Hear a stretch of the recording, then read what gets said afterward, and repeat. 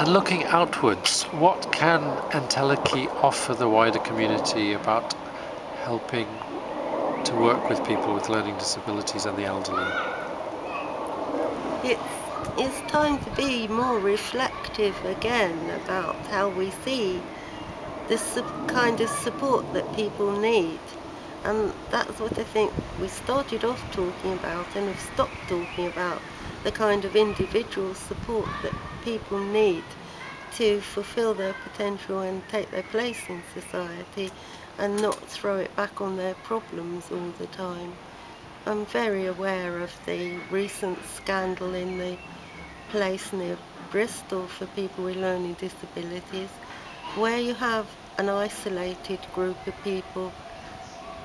without the kind of advocacy that you would like, and with the staff themselves not treated very well, then I do think you know that you've designed a service that is going to abuse people, and it would be good to revisit the ideas and make sure that it wasn't happening through privatisation of the problems, and that it was more a public service to make sure that we were providing the right environments for people who are marginalised by society and not hiding them away again. I would be very pleased, and it's going to be very difficult, if there were more emphasis on the support people needed for employment, for making relationships, for taking part in the performing arts, all the areas that other people take for granted. You can't take it for granted with marginalised people, who people would rather not bother with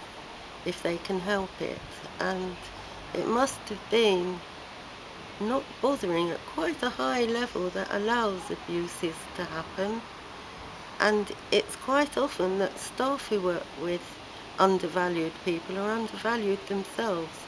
and quite often they have their own issues for them to be drawn into the work, which gives them power over other people. I'm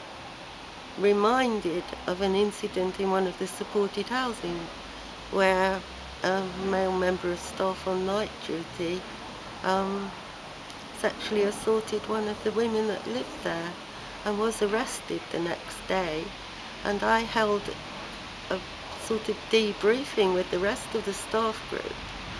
to talk about what had happened. And of the 8 members of staff who were there for the group to talk about how distressed they were, 4 of them came out and said they'd been abused as children, and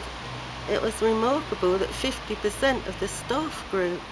had that kind of issue in their background that made it very difficult to deal with, and it was very strange for people in a work group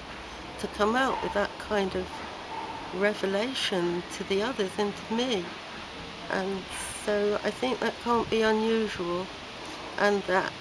you can't expect the staff to be superhuman about things. So I think it would do us good to go back to the philosophy of 20 years ago of an ordinary life, and what an ordinary life would be and how you support it, because I haven't heard it talked about lately, and it's time again.